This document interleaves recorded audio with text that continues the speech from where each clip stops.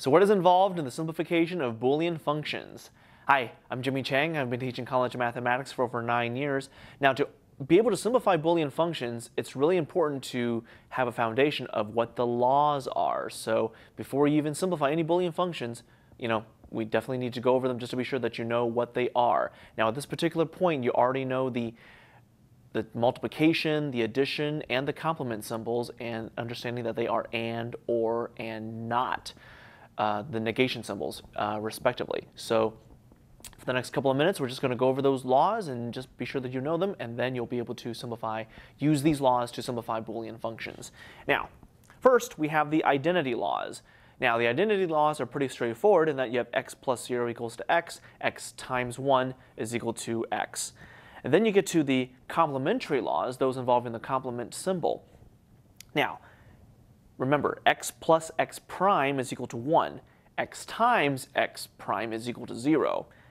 And then we have x prime of prime, so the prime of x prime, that gets you back to x. Now, we have the so-called dominance laws, which talk about x plus 1 is equal to 1, and x times 0 is equal to 0. We then move to the idempotent laws, where we have x plus x is equal to x, and x times x is equal to x. Then we have the commutative laws, which are pretty self-explanatory in that they're just like regular algebra. The x plus y is equal to y plus x, and x times y is equal to y times x.